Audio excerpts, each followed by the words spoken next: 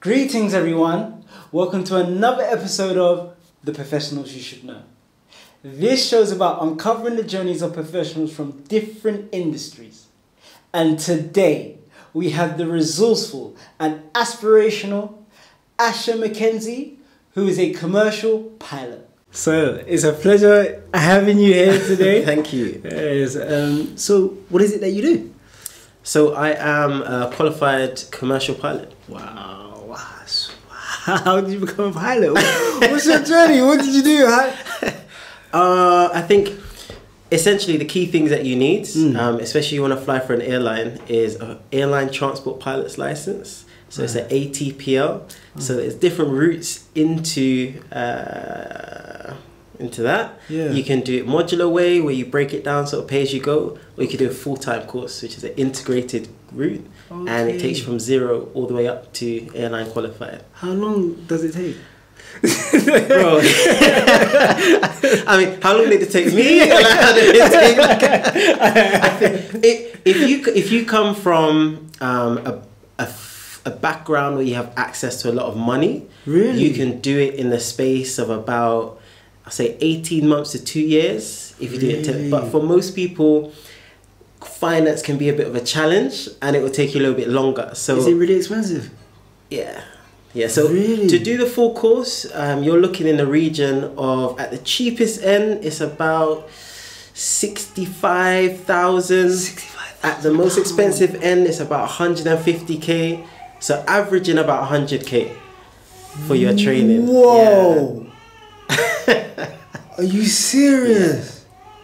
Do you know, I throw these numbers out there now because I'm used to hearing them, but I know it's yeah. So my course was £89,980. It's imprinted in my mind, that figure. I can't get it out of my head. But over the span of how long did you train? How long did it take you? What was your journey?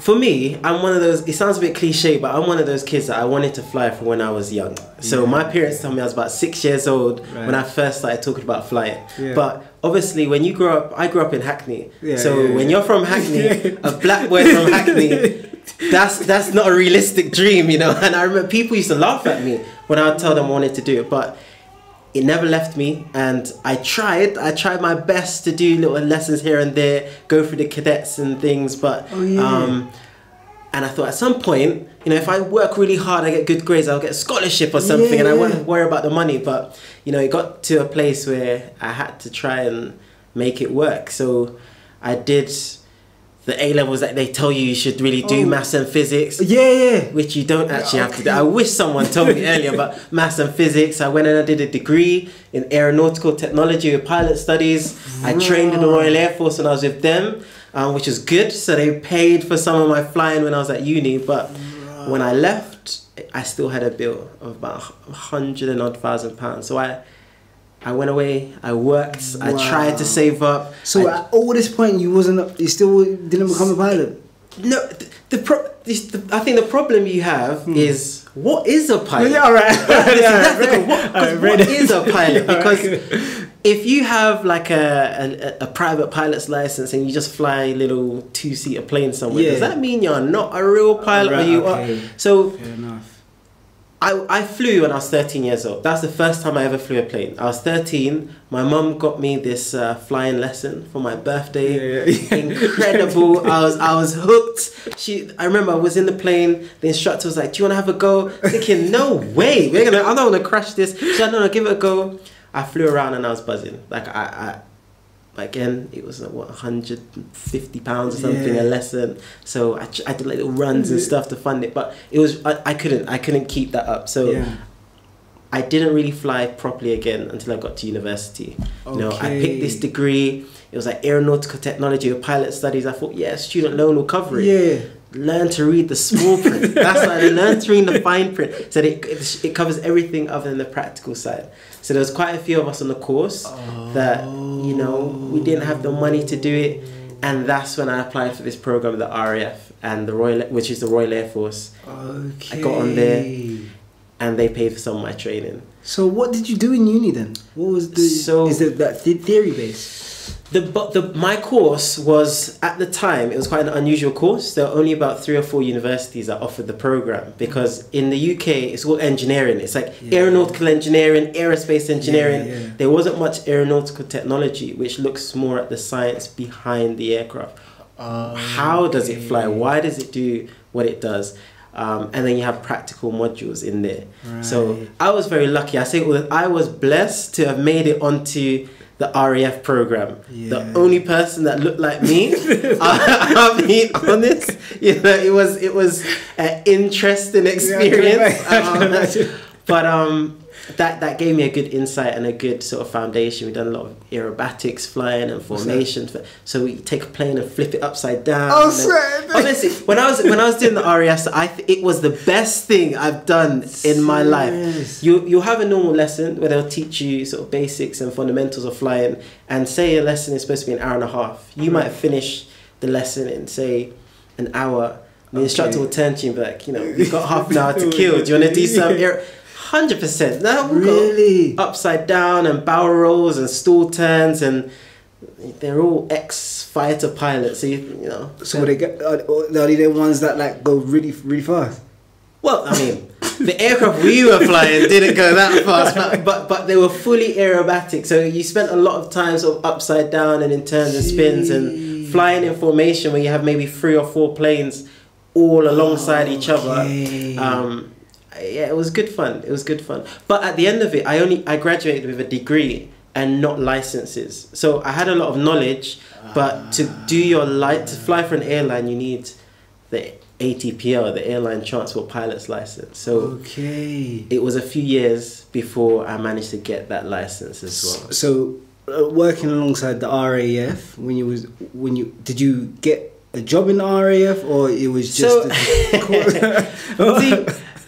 So my friends laugh at me. They say my life is a bit like a Netflix series, because nothing ever goes exactly to plan. Right. So I got on a program on a university air squadron. So you basically, you're employed as a RAF reservist. So it means they can't call upon you to go to war or something. So as much as you're training with them, they do a full training program with you, but you're not in the mainstream RAF. So my intention was, when I graduated from university, go into the mainstream RAF, fly that way, because they pay for all your flight training, like, you know, good experience. But just as I came to the end of my course, they had what was called a defense strategic review, and they axed about 400 pilot jobs. It all closed up. So our superiors are like, you know, it doesn't make sense you waiting around, because there won't be any flying jobs for the next few years.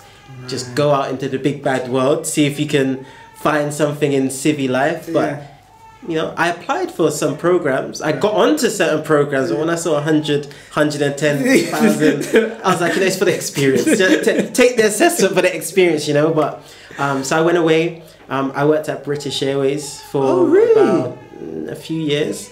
So I joined as cabin crew. Amazing. Like, honestly, do you know, I didn't know that you could have so much fun in one job. Literally, you're getting paid to go on holiday, essentially. How does that work when you're on the cabin crew? So do you have to stay there for that? Can you stay there for 2 days with the destination? Or so I say to everyone, if you want to be cabin crew, make sure you go to one of the bigger carriers. I mean, not knocking anyone, but if you want to make the most out of it, go to a long haul carrier, you know, because you can only work a certain amount of time before you need to have a rest period. So for us, you might get on a flight, say 10 o'clock, you fly out to, I don't know, for example, go down to Cape Town, and then you'll get 2 days, 3 days in Cape Town, all the expenses paid for the airline, put you up in a beautiful hotel, just go and live your life, have a holiday, and then come back. You might get a few days off at home, and then you're off again.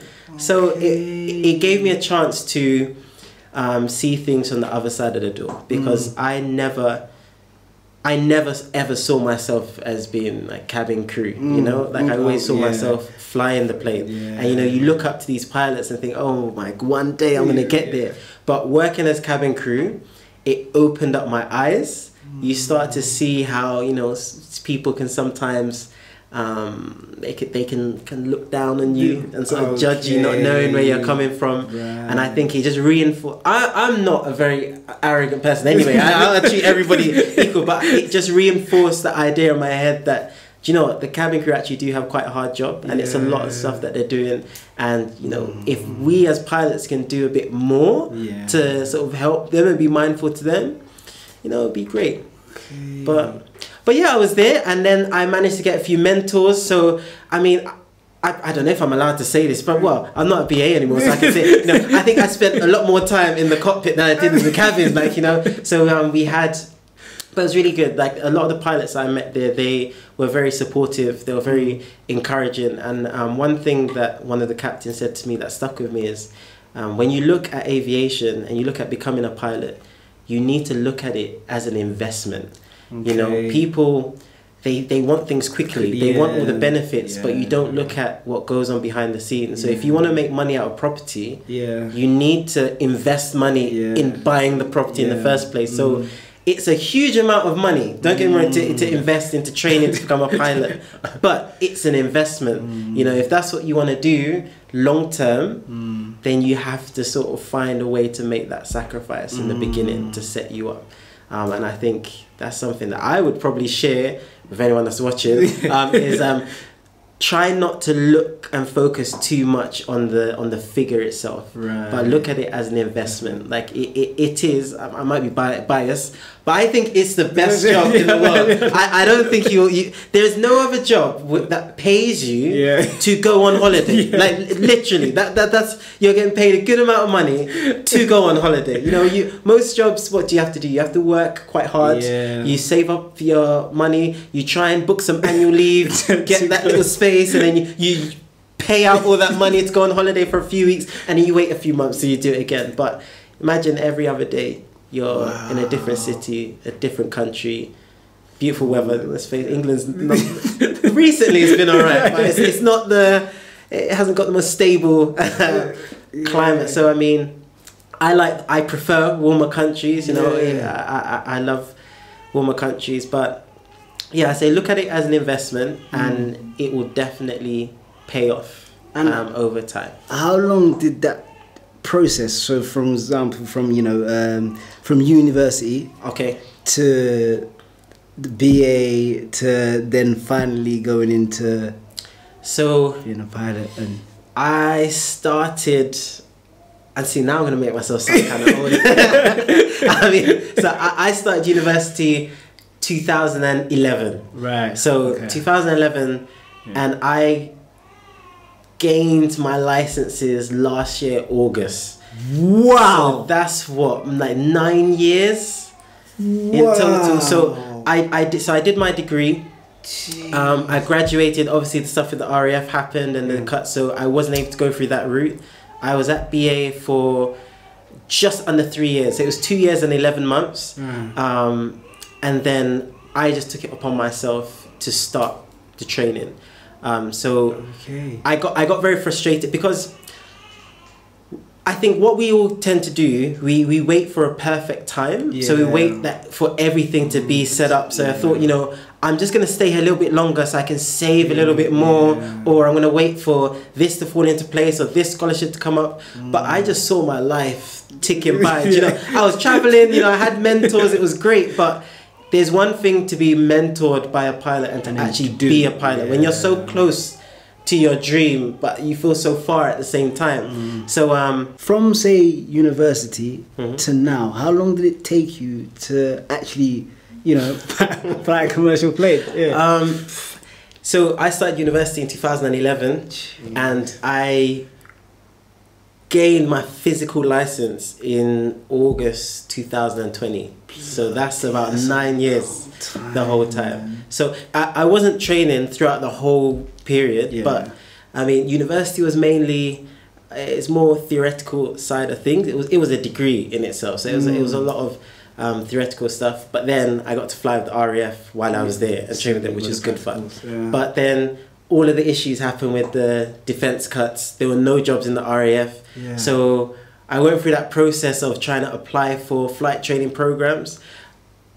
I don't know why I did it, because I didn't have the money for it, but I did it anyway. I was like, go through the process. Let me just see if I'll get in. And I got onto a few of the programs, but then there were 109 grand and 120 grand, which I don't come from money, if you do, I respect that, but I come from a very humble background, like poor little boy from Hackney. I didn't have that kind of money, so I turned down a lot of those opportunities, and I thought to myself, if I work, I can save up some amounts and I just thought maybe something will happen, some kind of scholarship or sponsorship would happen. At the time, British Airways was actually doing a sponsorship program, and that's part of the reason. And I never told them this in the interview, but that was part of the reason that I applied for a job at BA, because I called them up one day and I was like, when is your sponsorship going to open back up? She was like, we don't have an exact date, but it would look really good if you show an effort by So I was like, what jobs are available at BA? And I applied, but I'm grateful that I did it. That's how I ended up at BA, and I ended up as cabin crew. But by the end of it, with the amount of mentors that I gained there and the experience that I had, it put me in a good standing. But after about 2 years there, I was very uneasy on myself. Like, when you know that you're supposed to be doing something in life and you're not quite there, you start to get uneasy after a while. So I said, you know what, I'm going to do this. And I remember I spoke to my family about it, and I moved back home. That was the first thing I did. I was like, let me save some money. So I moved back home. I started to save money that way in terms of like rent and stuff, because London prices they're not ideal. And then I started to apply for all these schools. So if you're gonna do a commercial pilot's license or a frozen airline transport pilot's license, you have to go to approved schools. So I was looking at these schools, and I was applying to all these schools, and I was visiting these schools, and I remember I was getting into some of these schools, and again, I had no money. Honestly, I had a bit of savings, but nowhere near enough. So how much was it? Was it a year? The whole 18 months you're talking about? So I hadn't even started the school yet. I was just applying. I was just applying because it's a bit, flying is a bit weird, because you have to do entrance exams to even get onto a course. So to get onto a good course, so there are a few dodgy schools out there that if anyone's too eager for you to come in, question that school, but to get into a good reputable school, you have to sit entrance exams. So I was going through the process of applying to schools, then I was sitting entrance exams, which you have to pay for as well. You have to pay for the exam. It's the most expensive profession. Honestly, like, my family look at me, why would you pick something like, why would you want to be a pilot? It's a lot of money. They charge you for everything. It is, but depending on the school, like, it ranges from about maybe £50 to up to about £350 for an aptitude test to know if you're eligible for that course. What does that test like entail? I know someone saying about colours or something like that. When people talk about colours and how you see colour, that's to do with your medical. So one of the things I would always advise anyone before you part with any money with flight training is go and do a class 1 medical, because if you fail your class 1 medical, your license is invalid. Really? So it's better to know that you can pass it first. It will cost you about 600 in that. Well, when I did it, so I did mine in 2017. So, and it was about £670, somewhere around there, like sort of like mid to high 600s. And they test everything. So they test your eyesight, not just your vision, but they test your peripheral vision. They test your reflexes. They blow air in your eye. I don't know what that tests. Blow. I don't know. They test how you see color as well. And this is the bit that catches most people out, because people think that if you're colorblind, you can't see any color at all. But there are levels of color blindness, and so there's the dreaded dots. They show you these different numbers within a circle, but the whole thing is made up of different colored dots. So they open and like, what number do you see here? And you're like, 53, like hoping for the best. But so they'll do your eyesight, they do your hearing, they do like ECGs and blood tests and strip you down, and they start knocking parts of your body, and it's a really thorough test that they do. But it's to ensure that pilots are fit to fly, because obviously if you're going to take all these passengers, you want to ensure that you're not going to pass out at the controls or anything. But once you do that's the first thing that I would say. Make sure you can pass that. There are some things that you can go away and improve on. There are certain things that if they show up on that medical, unfortunately you won't be able to fly commercially. Yeah, so class 1 is the strictest of the civilian licenses. Class 1 medical is the strictest for your civilian licenses. So if you can pass the class 1, you basically be able to fly everything after that. You're good. And then every 12 months you have to renew it. But it won't be as much. You have to renew every 12 years, every 12 months. Yeah, so every 12 months you have to renew it. So there's certain things on there that are spread wide, like the ECG, I think is every 5 years. There's a lot of tests that they do on there, so it breaks down the validity of all of them, but you have to renew your class 1 every 12 months. Wow. Yeah. And so going back to the exam, yes, what does that test? So the aptitude test, supposedly it tests the key competencies of a pilot, like those natural skills that you... I think it's a bit questionable, but they always said if you're good at like video games, then you should be relatively good at the aptitude test. So there's some tests that test your maths, test verbal reasoning, test your memory, and there's others that test sort of like hand-eye coordination, your reflexes. You do like slaloms and things. They test your multitasking skills, so you have things where multiple things come up and you have to solve problems while fly this plane and it's a good few hours that they put you in a room and give you different tests, and then you do like a face-to-face interview, and then you do a character assessment, the personality test, where you ask you like 100 questions and you're like, hoping that you get the right answer. But yeah, if you pass that, then they'll let you onto the course. I was quite lucky that the school that I applied for, they offered me a place, and then I actually turned the place down originally because I said, I don't think I'll be able to afford it at the time. But they said they wanted me to come to the school. They were so impressed by the whole assessment and process and my application that they offered me £10,000 towards the cost of my flight. And I was like, in any other world, right, in any other time in your life, if someone gives you £10,000, you think,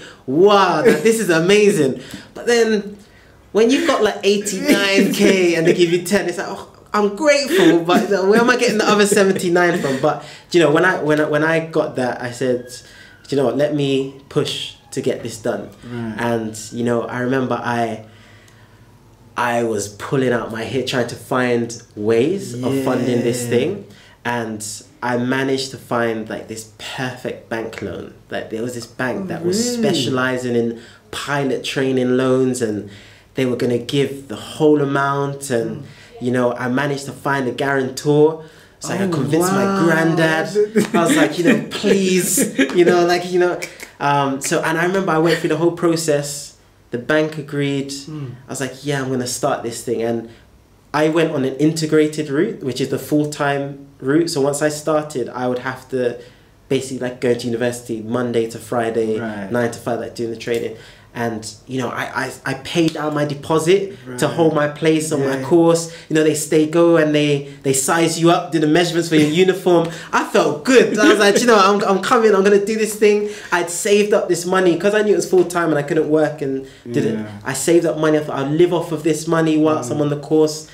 And then the closer I got to the start date, I'm waiting for this money to drop. I'm thinking, the bank should really have given this money by now, And, I won't say what bank it was, but like I started to chase them, politely, but, what's going on with the money?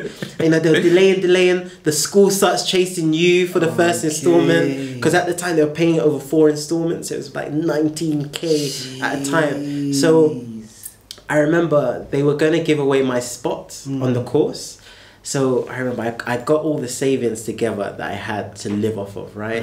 And I said, you know, if I pay the first installment from my savings, when the bank pays it, I'll just take it back, you know. And even my savings fell slightly short of that first installment. So I did this massive fundraiser at my church, and you know, my church gave me some money, and you know, people were like, oh, you're only gonna raise like a few hundred from the fundraiser. I pulled in all the favors from like singers I knew and bands. We raised about 4.5K on one weekend. Yes, nice. I set up a GoFundMe page, and so I paid that first installment, right, about 19.5 grand. I start the course, still no money from the bank. Right, so I'm like, okay, cool. I moved to Oxford. I'm like doing this thing already. I walk in there. People are looking at me as if to say, I don't think you belong here. You know, like, are you sure you're in the right building? I'm like, but it's all good. You know, this is my dream. I'm gonna block it out. You know, it is quite an elitist profession. A lot of the time, you find a lot of people that go into aviation, they come from, you know, they come from money, or their dads are pilots, and or they're Royal Air Force kids and stuff. So, you know, there was a certain type of person on the course. I didn't really fit that type of person on the course, but I stayed there anyway. And I think for me, what was uncomfortable is I kept my financial situation private. Like, I didn't tell them what was happening, but when everybody else was focusing on just their exams and the theory and stuff, I was fretting over what was happening. The bank is now saying, you know, my granddad's too old. I had to come back to London and find other guarantors. It was all this headache. And I remember, out of nowhere, like with no warning, like I'm chasing them, they just pulled out. The bank, no explanation, they just pulled out completely, provided them with all the new information, the new guarantor, if they pulled out. There was no chance to appeal. Like, I went all the way to Canary Wharf myself and spoke, nothing. They just pulled out, they just stopped responding to everything. And now I was stuck in a situation where it's like, I have no money to live off of, right? And like, I'm not allowed to work because it's a full-time course.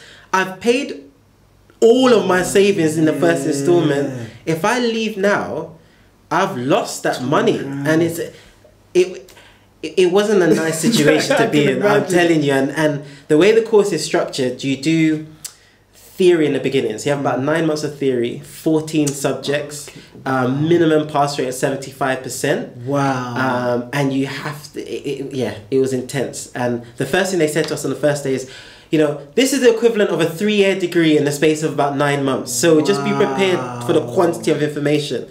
You know, you think they're trying to scare you. No, 100%. Like, it was the most, it was information overload. It was really intense. But the amount of stress trying not to be kicked off the course was 100 times worse than the actual training itself. And like, I can tell you so many stories about how it was, and the days I went without food. You know, my family would send me money thinking that they were providing money for me to live, like to eat and stuff, but I was literally taking that money, paying it off to the school and things like that. And yeah, so it wasn't a straightforward process. And then when I got to that's when I got to know a lot of the admin stuff very well, because I spent a long time in the finance offices, you know, negotiating and bargaining and stuff. But I say it pays to give to others. And you know, growing up, I did a lot of work with like charities and churches and things, and I never wanted anything in return. I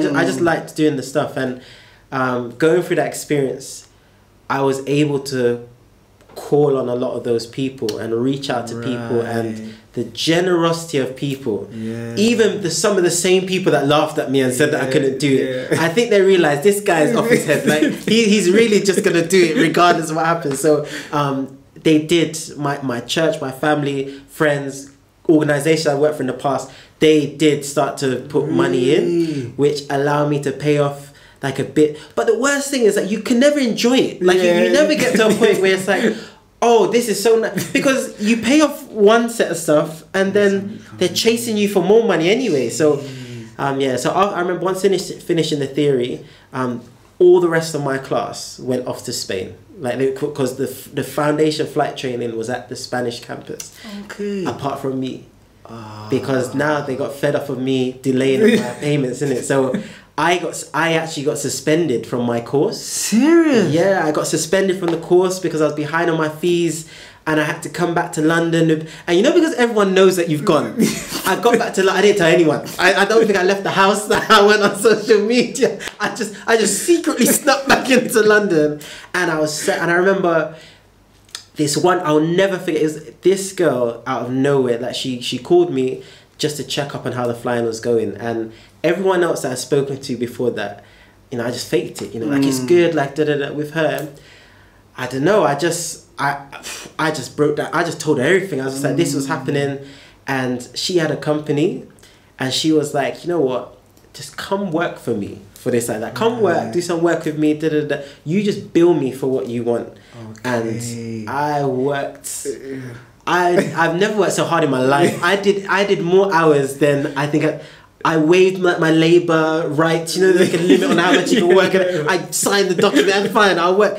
And the thing is, I managed to pay off like almost a whole installment from about 6 months of work. So I took 6 months out, I worked, I paid it all off, came back to Spain. By that time, half my guys were going home. I'm like, okay, but you know, it was all part of the experience. And going out to Spain, you know, beautiful weather. You'd think that I'd know Spanish living up there. I didn't know, didn't quite pick it up. But I was out there, and crazy! It was crazy. I say my training was probably the best and worst experience of my life. I had so much fun, and it was incredible. Like flying every day in a random country when they're sending you to fly by yourself. You know, the way the course works, like so you do 9 months of theory, then you do like foundation flight training in like a little single engine plane. So it's just teaching you how do you fly and the basics, and then they build upon that knowledge. Then they send you out to fly by yourself for ages. You just start building up solo hours, and you think, how do they trust us? You go and fly by yourself, and then you come back to Oxford and you do advanced flight training. So you're in a bigger plane, 2 engines. You do all your drills, shutdown drills, and you know there's a part called upset prevention and recovery training where all they do is basically stall your plane and make you nosedive to the ground and spin ups and how do you recover, which is probably the highlight of the course. I don't know, I'm a bit crazy, like I like that stuff. And then you do the final part where you transition to jets. So it's like, how do you change from flying propeller aircraft and single pilot operations into a multi-crew environment. So for me, it was weird because I didn't get to go smoothly through the whole process. I did my theory, was out for 6 months, came back to Spain. Even in Spain, there's different times and they're chasing me for money. One time I had 2 lessons booked in. It was on my schedule. Came in, they're like, oh no, you can't fly. I was like, what do you mean I can't fly? The head office is saying you haven't paid. I was like, so now everyone knows my business because you got all of the aircraft. Then you see Ashes cancelled. Why is Ashes cancelled? So it was a weird experience because already you're a bit of an anomaly. They already look down on you like you shouldn't really be here, but you're trying a thing, and now you can't even afford your fees. It's like I think it took a lot of. It took a lot of mental resilience to just stay focused and to keep that self-worth, because at times, I'll be honest, like I would sit there and I just felt ashamed. Like you just feel, because obviously you're all in a foreign country. Outside of studying, everyone wants to go and have fun. People want to travel. People want to go out to eat. And you're with, you know, you got rich Arabs, you got rich European people, and they all want to be at the best restaurants and stuff. And you're thinking, you know, they're inviting you, oh, I should come. And you're thinking, man, the way my account is set up, I can't really afford. And you have some really nice people that they offer to pay for you. Think, do I want to be the charity case? Not really. So it was a weird experience, but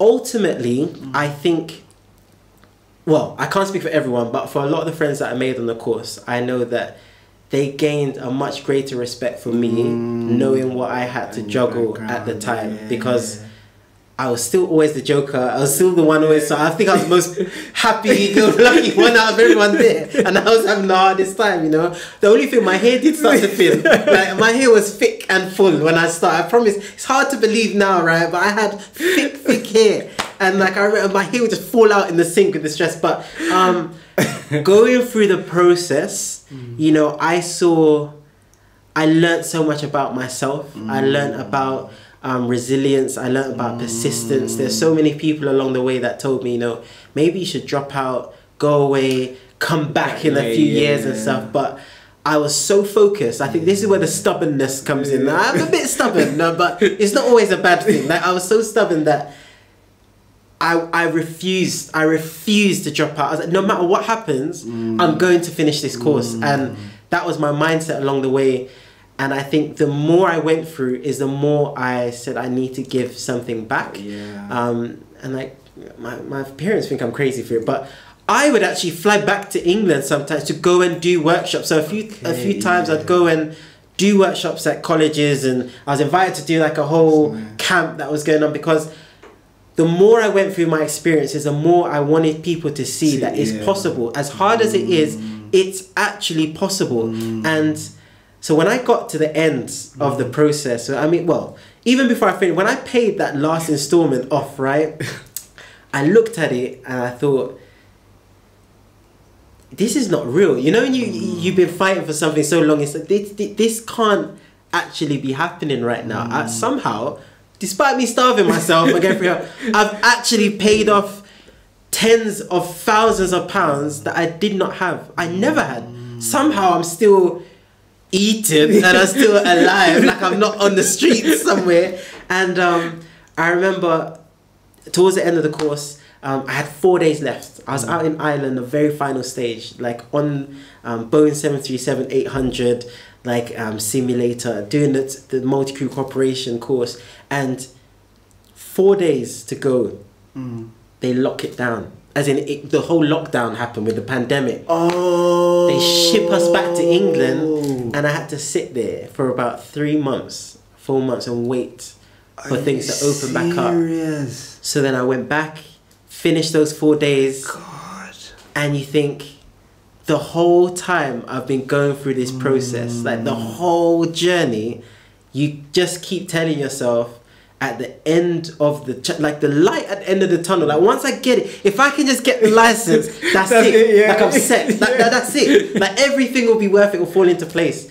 And I remember I had offers, I had opportunities, like with some airlines and some companies that I had like negotiated things with. I'm a very talkative person. I like to network and stuff. So I mean, I made sure that I set myself up prior to finishing the course so that I would have a job to go into.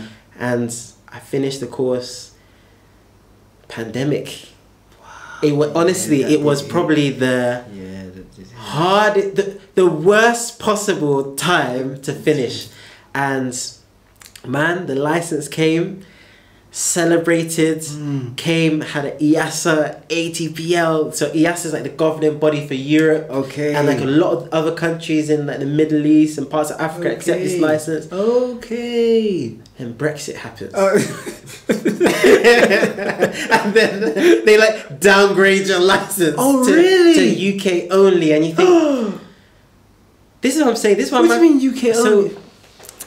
So with aviation, right, you have different governing bodies for different regions of the world. So if you want to work in America for like an American company, you have to get what's called a FAA, Federal Aviation Authority license. They have to issue it to you because that's the body for America. So EASA was the one for Europe. So in Europe, but so because it was essentially the most respected, you know, I mean, some people might debate, but generally it's accepted that it's the most respected license in the world. Like it holds a lot of power. Like you can go to a lot of places and use it. So when the UK left the EU, they chose to leave the EASA system. So for people, as much as we went through the exact same training program, we did all of the same exams, like literally December 31st, I had an EASA license. January the 1st, it's like UK only. It hurt, and it hurt. The whole process hurt. It was like a double whammy. First, you want to take away my job offers, because of the pandemic, because now everyone's making people redundant, and the people who promise you things are now saying, well, actually, we don't have anything. Come back in a bit of time, and then you think, well, at least my pool is the whole of Europe, and then you go UK only. And then what hurt more is that you start to look at where the jobs are coming. When things slowly started to improve, and it was all the European places that wanted it. So it was horrible. Like, I went through a bit of a very low period, because you think, this is my life's dream.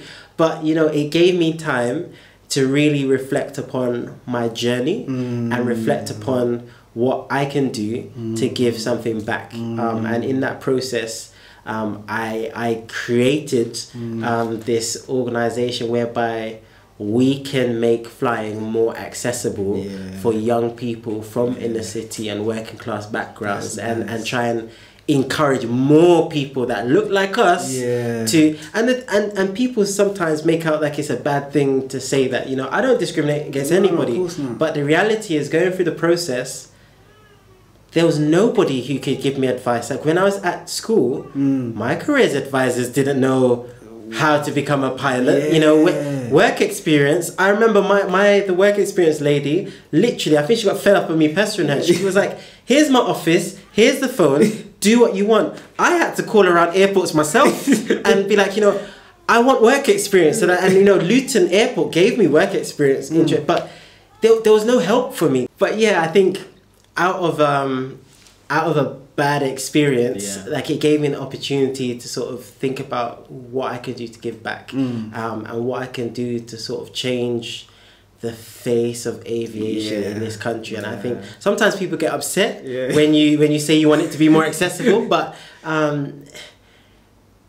you will never have a shortage of the native British people going into this field. You're never going to have a shortage of quite wealthy people going into this field. But why can we not do a bit more to make young people that have the aptitude understand how to get into this field? So we started off just by running workshops and programs and assemblies in schools and colleges and universities, just to get people thinking about it. Just before I left, maybe I shouldn't tell you the airline, but I mean, just before I left a very major airline in this country,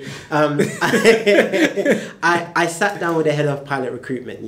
I took a meeting with her, and she literally said to me, she was very honest with me. She said that out of 4,500 pilots here, it was a ridiculous number. It was like less than 100 out of the 4,500 were black. Wow. So it was like, you really want an airline that's going to reflect the makeup of the country, the diversity of the country. But and she's the one that admitted to me that it's not even, it goes beyond discrimination, because you don't even have the black pilots or pilots from ethnic and working class backgrounds to discriminate against.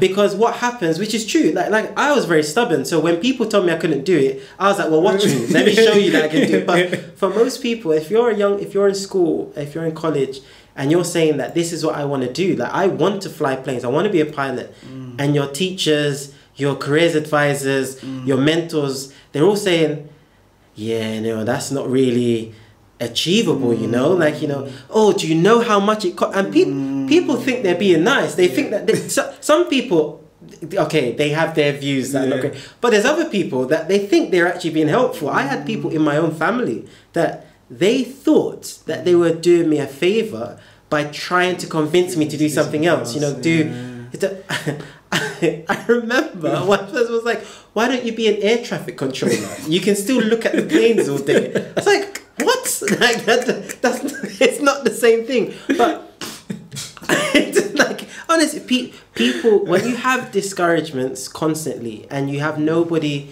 that can point you in the right direction, how do you expect people to navigate through the confusing channels of aviation? It's like, if you live in certain villages on the outskirts of Oxford or something, well, your friend at school is likely that their dad is a pilot, so it's easy, you'll find some. But how often do you bump? I lived in London most of my life, do you know? I didn't bump into any pilots anywhere, do you know? Who was there for me to go and speak to and get advice from? So how we started was to try and be that person, be that group whereby young people who are interested in pursuing the career have access to information, they have access to advice, they have access to mentors, and they can just see somebody like themselves. It's like, you know, sometimes people see you and they assume that, you know, you had it good, you had it nice, but when you sit down and you start to explain to them, no, actually, this is where I've come from, this is what I've had to overcome. You know, I grew up in Hackney, went to school in Tottenham, you know, went to college in like Leighton. Some of the crazy stuff that happened along the way, I didn't come from the smoothest of backgrounds, but I had a dream, and despite all of the challenges and the discouragements that came, I was determined to achieve that dream. And so if you have that determination, if you have that persistence, and you have that ability to seek out information for yourself, not just take it off the back of other people, then I honestly believe that anything is possible for you. So that's where it started from. And then we were like, how do we convince more people to become pilots? Because we need more females. They're underrepresented. We need more.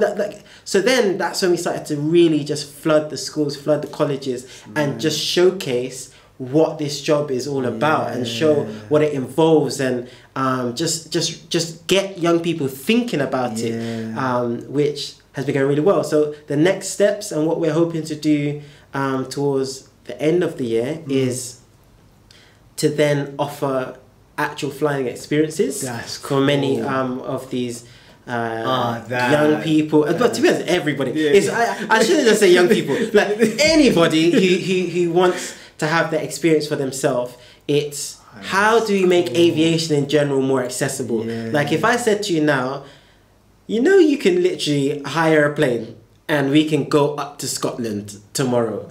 You think to yourself, that must be like tens of thousands of pounds unrealistic. But it's possible. Like we can do these things, and we can open up these experiences for more people. But you just have to be intentional and want to give something back. So there's a lot of things in the pipelines, and then we want to try and make that accessible, and then support young people into like private pilot's license. There's a whole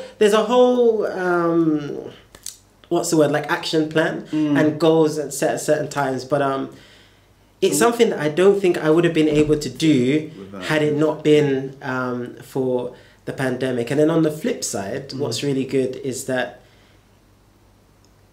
sometimes I think, what a horrible profession. Because one of the things that works against you is that once you finish and you qualify, a lot of airlines, they want you to have a certain number of hours experience before they take you. But it's like, how do you get that experience? You know, there are some airlines that will take you straight away. Some airlines take you straight away, but there are others that you require more experience. And for a lot of guys that have gone through the program, you spent all this money, you've passed. If it takes you maybe 6 months to a year to get your first job, a lot of the skills they'll fade. You get what's called skill fade over time. So what we wanted to do was not only provide support for those young people that want to go into aviation, but how do you provide support for the newly qualified guys? So if we can provide a space where these newly qualified guys are able to fly, like we're giving them flight experience, and in exchange all you're doing is that you're taking our young people up that are going through our programs, then everybody's benefiting, and we're supporting the community together, you know. So that's what we're doing. It's called Urban Wings, by the way. Urban Wings. You know, I would give you the website, but you know, we're actually updating everything. But in fact, if what you can do, like if anyone is interested, if you follow me on Instagram. It's just at Asher Mack, ASHERMCK. All the updates will be on there. Nice. So you'll see when the website's back up and running, and if you wanted to book us to come to like your school or college or anything like that, we can do it. And if you're interested in joining one of the upcoming programs, then you can do that as well. So that's more or less the way I've been going. A lot of things are 12 months. Like 12 months is a favorite in aviation. So your medical every 12 months you have to renew, but your license never expires. But there are things on your license that expire. So really? it's if you're at an airline, it's great because they pay for everything. If you're not an airline, you better be prepared to find the money to go and redo it and renew things. But I would just say for anyone who's interested, the key things that you need in order to fly for an airline or for cargo, it's the same thing. You need what's called a frozen ATPL. And what that's made up of is a commercial pilot's license, a multi-engine instrument rating, your ATPL theory, so that's the 14 exams that I said in the beginning with the 75% pass mark. And then there's a few other bits like your MCC stuff and UPRT. But the reason I split it up like that is if you wanted to go do a modular route, which can actually work out cheaper sometimes, it's almost like pay as you go, you can do them individually. So you'll start with like a private pilot's license, which is about 45 hours minimum you need. You sit 7 exams, you then theoretical exams, you then do a test, and that, if you pass it, it allows you to fly single engine piston aircraft. So that's where you'll start from, and then you build. You do like your hour building, you'll do your multi-engine piston rating, you do your commercial pilot's license, and you just add to it. You do your advanced upset prevention recovery training, and it means that you can work and train at the same time. So you can spread the cost over a greater period. Like in the olden days, I say olden days, but back in the days, airlines didn't like it. You had to do the integrated route, but now it's not like that. Some people, it's a myth. Like if people tell you that you cannot work for an airline going a modular route, that's a lie. It's not like that anymore. As long as you are at credible schools and you have a very coherent logbook, like you can follow very clearly. So we have logbooks. In fact, I have my logbook with me. But your logbook, it tracks all of your flights. So all of your flights, all of your hours. So at the end of your career, you might have 15,000 hours, and you can actually look back through all of them, know what aircraft you flew, which airport it was from to, etc. But if you have consistency in your flight scores and it's logged clearly, then your modular route will be equally respectable. Integrated is good for some people. I prefer the integrated route because it's full time. It's harder to become distracted because for those that till 18 months to 2 years, all you're doing, you eat, drink, sleep, flying, and you go through the process quite quickly. It's all done with one school. It's all done with familiar faces and instructors, and you get every single element of that training, all the different licenses, the ratings, the exams, everything is included in that package. So that is another option. It's a little bit more expensive, but it can sometimes be worth it. The advice that I would give for people that want to go down that route, and based on a lot of the questions that I get from people normally, is don't be sucked in by glossy brochures. Some of these schools spend so much money on marketing that they don't have as much left for their actual facilities. So you might see amazing posters, you might see amazing like websites, but make sure you visit the schools for yourself. Like go to the schools, speak to the students, speak to the instructors, get a feel for the school. You know, you're investing a lot of money into your training. You want to make sure you're in an environment that you feel comfortable in, that you know you're going to get your money's worth. You know, ask questions. Like, don't let them feel like you are as much as you are a student, don't let them push you into thinking you're a student that can't ask questions, because you're a customer before a student. You're paying a lot of money to be there.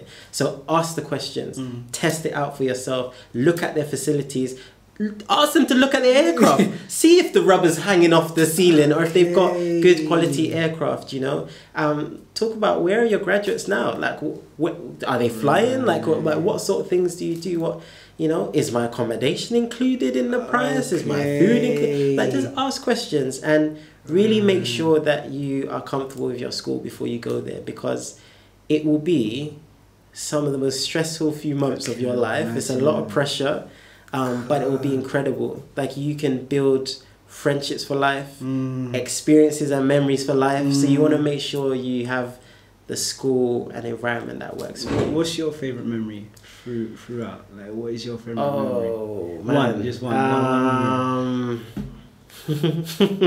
So I think my favorite memory, flying wise, my favorite memory, we were doing upset prevention and recovery training, and they were teaching us how to recover from like a spin. So basically, if your aircraft is out of control, like if you haven't corrected your stall, and you know, we had 3 days of theory before this, so they were telling us about this and we're drawing diagrams, but looking at something on the board is very different to being in the aircraft. And it's like, you know, the instructor would take it, and he stalled the plane, and then the plane's nose dropped and it started to spin.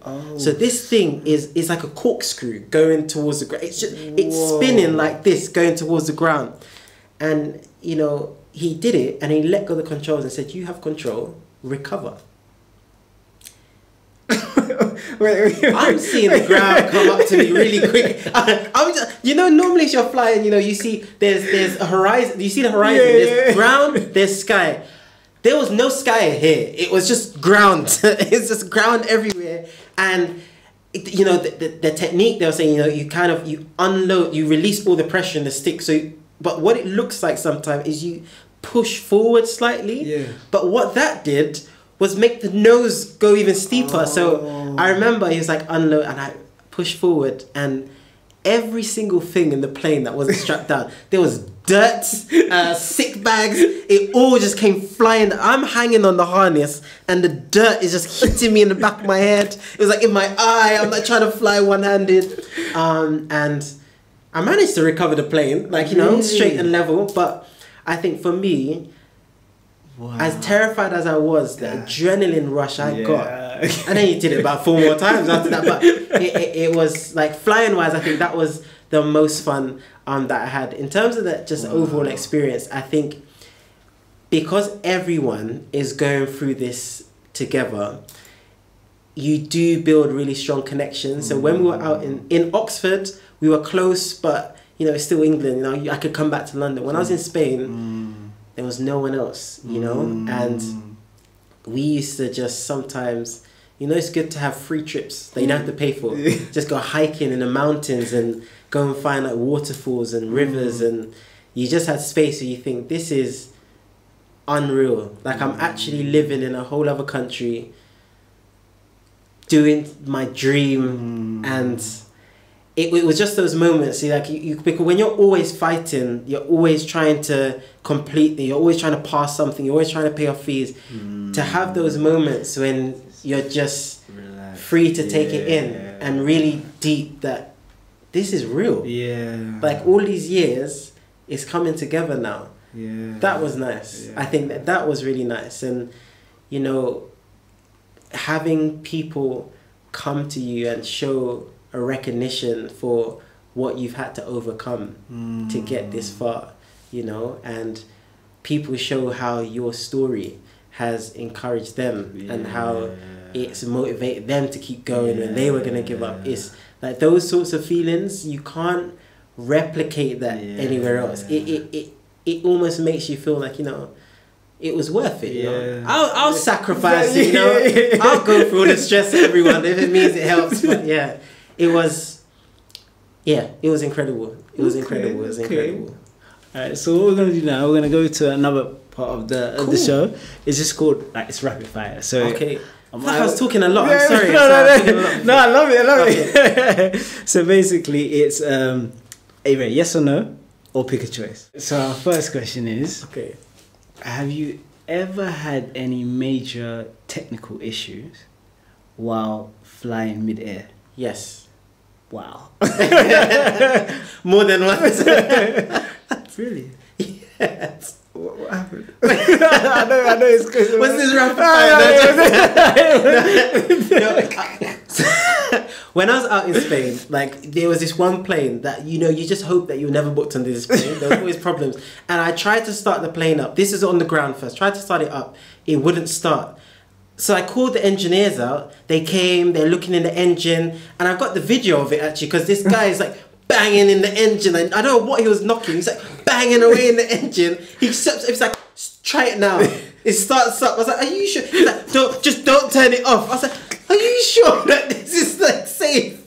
But he's like, yeah, it's fine. I was like, okay. I was by myself. This is a solo flight. So I'm like taxiing away. I do my engine checks before this. I was like, I remember I took off, and where we were in Spain, like our airport was right at the foot of the Pyrenees Mountains. It was a place called Huesca. So you take off, the mountains are there, right? And then it's like a drop. And listen, we took off.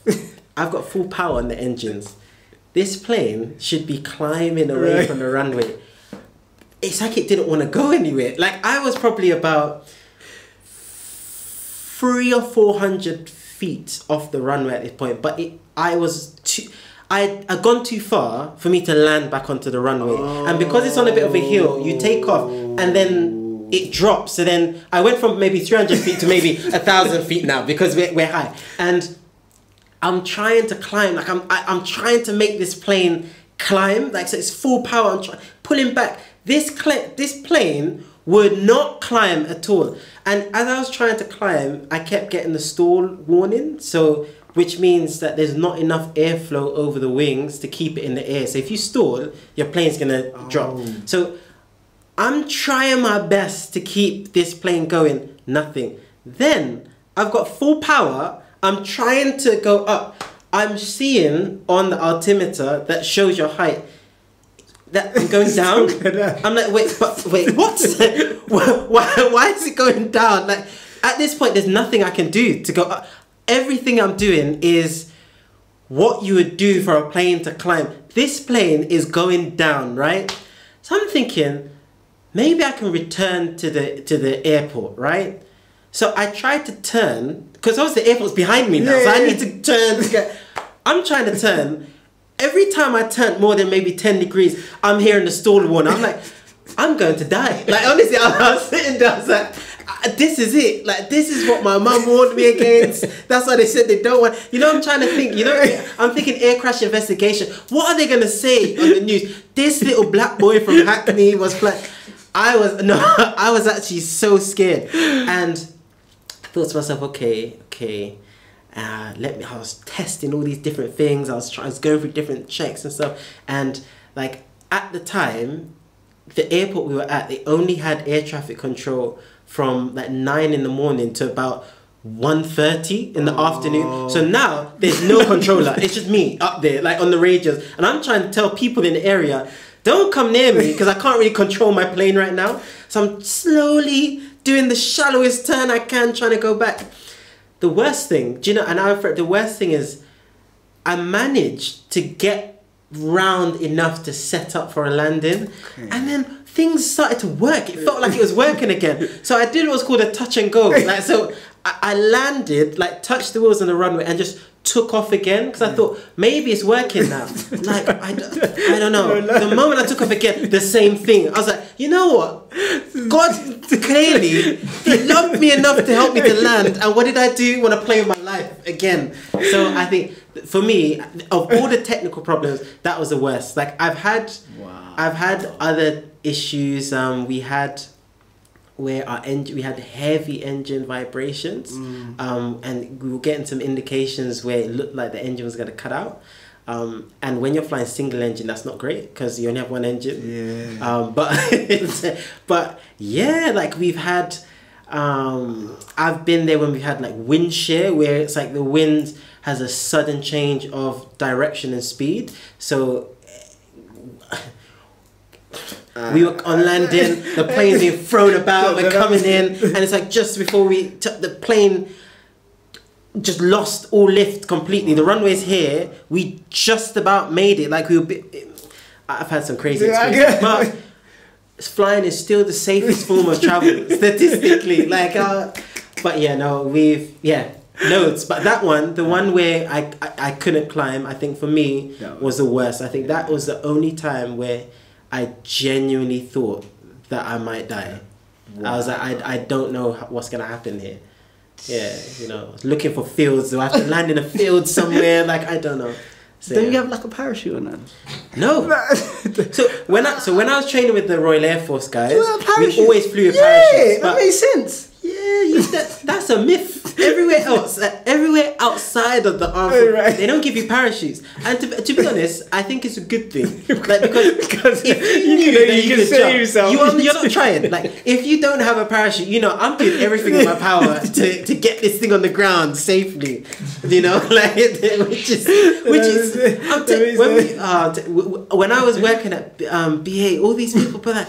Do we have like parachutes under the? It's like, no, we don't. Unfortunately, like we're just gonna have to hope that we get onto the ground safely, you know. For our second question, okay, would you rather land on a short runway or in severe weather conditions?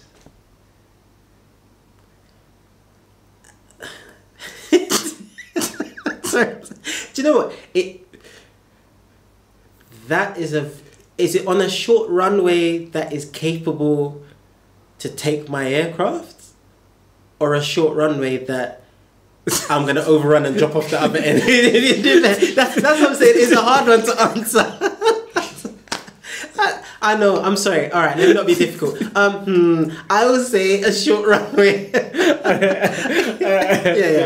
I'll say. Do you know what the problem is? In my head, I'm actually working it out in my head. We have like a minimum landing distance. So when you do your performance calculations, you know the minimum length you need in order to land safely. So I don't mind a short runway as long as it meets the minimum distance. If it doesn't, I'll take severe weather because it might be harder, but at least I know I'm going to make it onto the runway. That's why. All right. Yeah. Perfect. So for our third final question, what prepares you more for takeoff? Meditation or weightlifting?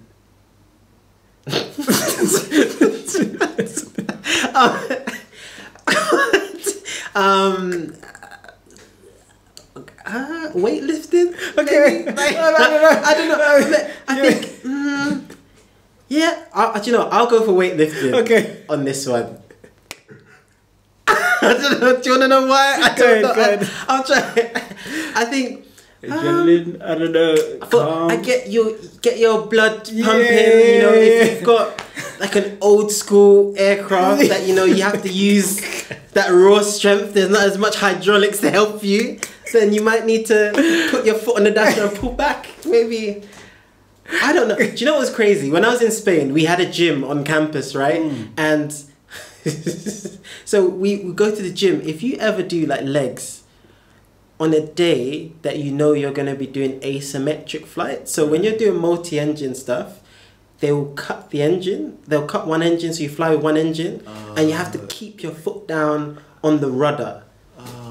Okay. If that happens to you after leg day, trust me, a few times I'm on the rudder, my leg is trembling like that. So maybe in those situations, meditation would be better. But takeoff wise, I'll say weightlifting probably might be better. And our last kind of questions: what is the biggest contribution that your profession holds in helping society? So I think it depends on the type of pilot you become. Okay. So with the license that I hold, you can actually work in a lot of fields. So people look at it and think it's only airlines, but you can work for an airline, you can work for a cargo carrier, you can be a corporate pilot flying business jets. Okay. You can go and work for like a missionary outpost somewhere. Okay. You can work for the United Nations. I think it very much depends on the type of pilot you become. So obviously looking at the more humanitarian side of things, if you're working for the UN or one of these guys, then you are literally saving lives. If you're doing like medical evacuations, there are areas of the world where they have quite poor infrastructure. There are not roads, there are not rails. So planes are their lifeline. It's the only way they can get to safety in the space of time that they need. They can get the medical attention they need, or the food or supplies. So in that sense, that's quite a positive contribution. Yeah. I think in a more generic way, in terms of like airlines and cargo operators, we do not realize how much cargo comes in by air. So a huge amount of the fruits that we get, because a lot of things, they have to come within a short, they have quite a short shelf life. So that if they have to come into the country fairly quickly, something as simple as flowers. People don't appreciate this. When you go and buy a bouquet of flowers for the missus, a lot of it might be coming from maybe Amsterdam or from Nairobi. They have a big flower market. They get flown in the belly of a lot of these aircraft. So foods that we have, certain meats and fishes and things that are perishable and they can't be put on ships for long periods of time, they are all flown in. So it's highly beneficial for society and even our supply chains. You know, they've been speaking a lot about that recently. Just-in-time supply chains. Yeah. With the pandemic, as much as people were not able to go on holiday, a lot of cargo couldn't be delivered in time. So you have delays in things, in medical equipment, in cars. So aviation plays a very important role in keeping our society functioning and moving as it does today. So I think from that perspective, I think we contribute quite a bit. Yeah. And I think in terms of our own mental health, it's good to go on holiday. Like, I think it's important to take a break and leave this place, to get some vitamin D, to like get fresh air, you know, to see new cultures, try new things, to be reconnected with family overseas. Like, if we didn't have pilots to take us there, we'll probably be on the ship for like 3 or 4 weeks at a time. So I think in so many ways we contribute positively to society. And do you see your profession progressing in any way? I don't know, more technology, more data. I don't know. Do you see it progressing in any different way? I think when you look at the technology that many manufacturers are working on now, so I know Airbus, they're trying to create a passenger aircraft that can be flown by 1 pilot, rather than 2. So at the moment, all commercial, like passenger aircraft over 19 or so. Like, so when you go on an EasyJet flight, like sort of an A320, that sort of size, you require 2 pilots to fly that aircraft, minimum of 2 pilots.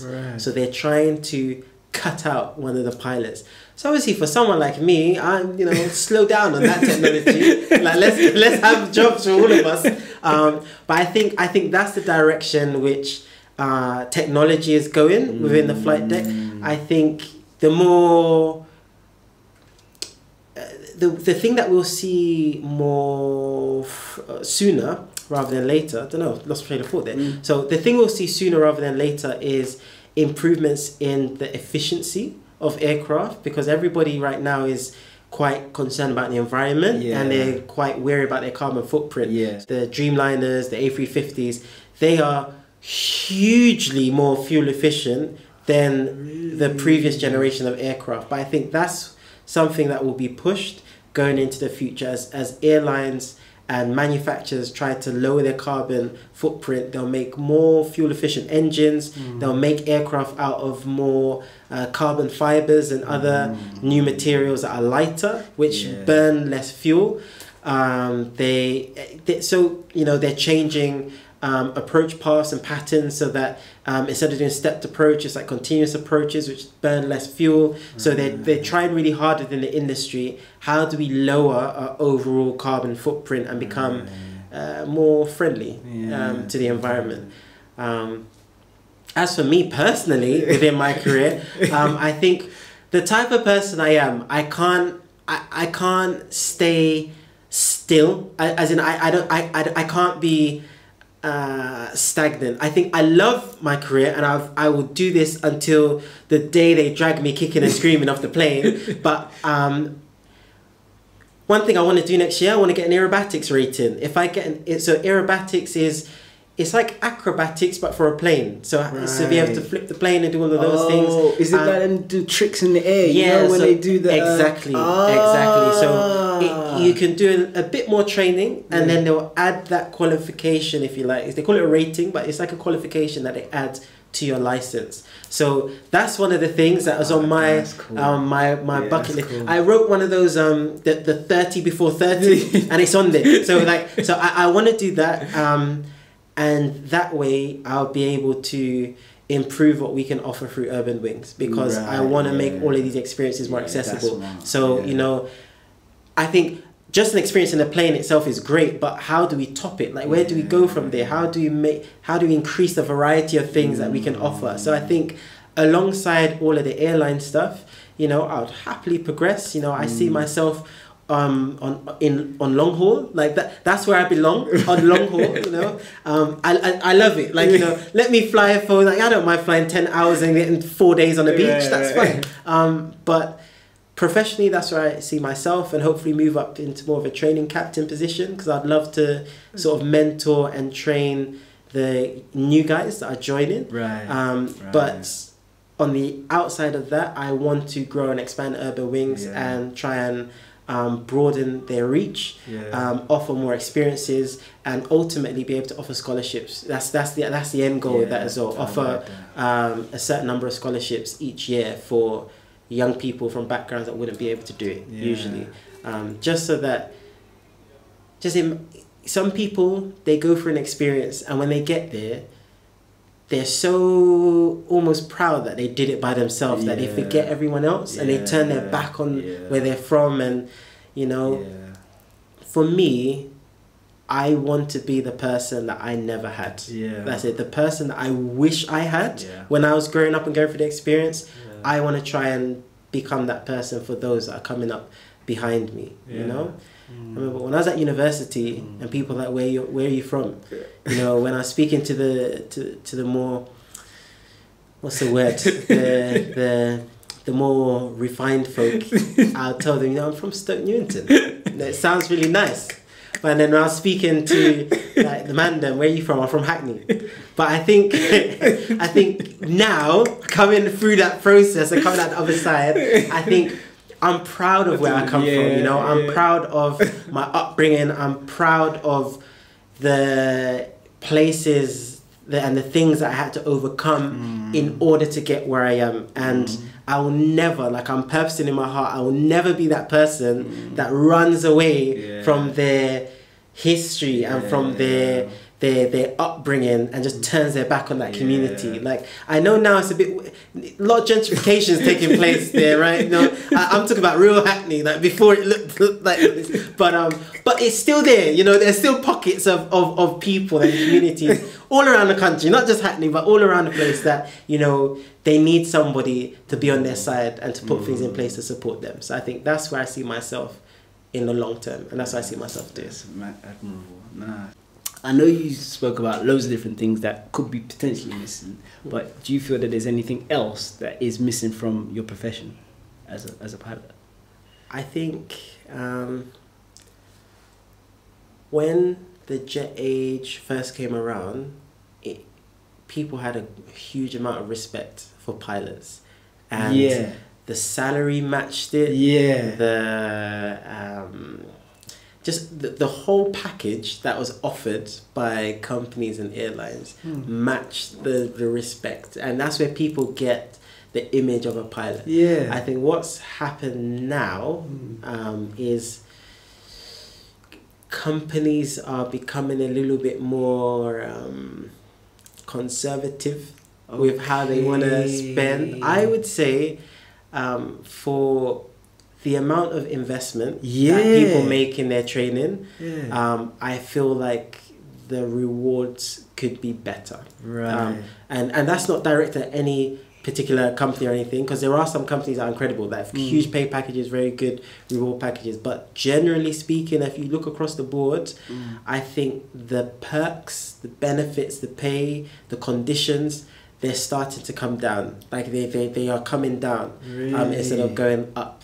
But for me, if I just think people should enter a profession based on their aptitude and their ability to succeed, rather than their status or the background that they come from. And that's why I will shout it from the rooftops until I'm blue in the face that, you know, we need to make aviation more accessible, because there's a lot of people, a lot of young people, even older people, that they have the aptitude, they have the ability, they just don't have the finances, or they don't have the know-how to access a career. So I think we can do more. As pilots, we can do more. As airlines, we can do more to reach out to people in those communities and support them into careers in aviation. And to people that are thinking about it, do not listen to all of these random statements and rumors that people say as facts, because they don't know. They just heard it from somebody and it's just passed down through the generations. Like, people turn around and say, you know, why would you want to be a pilot? You can't have a family as a pilot. That's not true. Like, do you know how many people have said that to me? But Asha, what are you going to do? You're going to be alone your whole life. No, well, realistically, you know, you have very, very strict working time legislations. So you have to have a certain number of days off a month. You have to have a certain number of rest days at home. Over the duration of a year, you can't fly more than 900 hours in a year. It's like, when you average some of these guys, the amount a lot of people have more days off a year than they actually do at work. And a worst case scenario, it's like, okay, if I've got a 7-day trip to Punta Cana, I just take my family with me. You know, like, it's not that hard. Like, so well, I say it to say, like, people will make big, bold statements, and if you don't fact check it for yourself, you will start to internalize these things and say, no, actually, maybe this is not for me. But if you're interested, if you're serious about a career in aviation, go to the source itself. Don't just take on board what people have heard from somewhere. Don't be put off and discouraged by the price tags or anything like that. Literally, if that's what you want to do, stick at it, reach out to people, be persistent, persevere. And I'm talking from experience, it's not because I read it somewhere. I'm telling you from experience, like, if you stick at it, you 100%, you'll get through, and you will not regret it at all. And you know, you were talking about the jet age and the respect. Yes. Sometimes I do think, I don't know, this might be a misconception, but that pilots, they have the autopilot and then, you know, they just cruise, and is that the truth? Like, I don't know. Do you know, like, so many people say this, like, you guys don't even do anything. You fly for 5 seconds, you land, and then that's it. But before I started my course, I heard people say, and I disagreed, but it didn't affect me as much until after. Once you go through all of that training and you realize what's going on up there, then you understand how much a pilot actually does. So, like, when you're flying those aircraft originally, that we were not allowed to use the autopilot for huge amounts because they wanted us to hand fly everything. But there's a lot of things you have to do to keep it in perfect balance, and you have other tasks that you need to do when you're flying. So if all your concentration is going on to keeping this aircraft straight and level, you won't have the capacity to do other things. So when the autopilot is on, it's not a human. Like, it doesn't have a brain of its own. Like, it's not AI. It's not like, we haven't got to that stage yet. It's literally a computer, so it will only do what you tell it to do. So I will do a huge amount of work before the flight in terms of preparation, flight planning, understanding what's going to happen. I'll input a lot of that information into the computer, the computer, the flight management computer on board. And then it's kind of managing a system. But although I'm managing the system for it to fly, I'm still monitoring so many other things on board the aircraft. So it's a big misconception that we don't do anything. And even I wish I could take you guys up and show you like for yourself. I will keep in touch. Okay. All right? And I'll definitely try and arrange that we can go flying one time. And you'll see for yourself just how much more you do even when the autopilot is on. Right? Because you have to manage the system, manage the overall safety of the aircraft. You're monitoring a lot of things, monitoring the fuel, monitoring the route progression, you're monitoring the radios, you're monitoring traffic around you. Like there's so many things. Traffic around you. So other aircraft, other helicopters. Really? Yeah. I think it's a big air, so you're not gonna get that much traffic. You'd be surprised. Really? So the southeast of England is some of the busiest airspace in the world. So really, depending on it depends on the type of flying that you're doing as well. Yeah. If you're doing VFR flight, like visual flight rules, just sort of flying around yourself, there's areas that are called uncontrolled airspace where you literally can just whiz around in there. It's like a free for all, like, and you literally have to be looking and ducking other planes that are around. And that is, I'm not even exaggerating. I've had like situations where you see a plane coming and you have to like dive to get out of the way. Wow. This is in a smaller aircraft. Let me just put a disclaimer out there, like in a much smaller aircraft. But once you get into a commercial environment, like an airline environment, a lot of that stuff will be done on airways. So again, it's a lot of planes flying there, but you'll be separated by air traffic control. Yeah.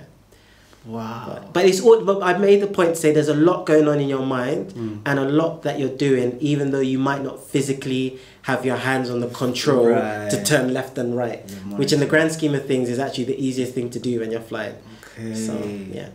Wow, it's been an incredible experience, and I know. Sorry for talking so much. I feel like I had that oversharing. It's been amazing. I've learned so much, and I'm really pleasure to have you here. Thank you for that. It's been amazing. As you know, the show is called The Professionals You Should Know. Is there any other professionals that you think that we should know, or any other profession that you think we should know? Oh wow, put me on the spot. Just one. I think because you've had so many professionals on here before, it's hard to pick one. What I would say, and what I'd be really interested in is if you could find like a television presenter. Okay. Because how do you become a television presenter? You know, like that would be quite interesting to understand the roots into that. So that would be my recommendation. All right, cool. All right, well, again, as I said, it's been a pleasure.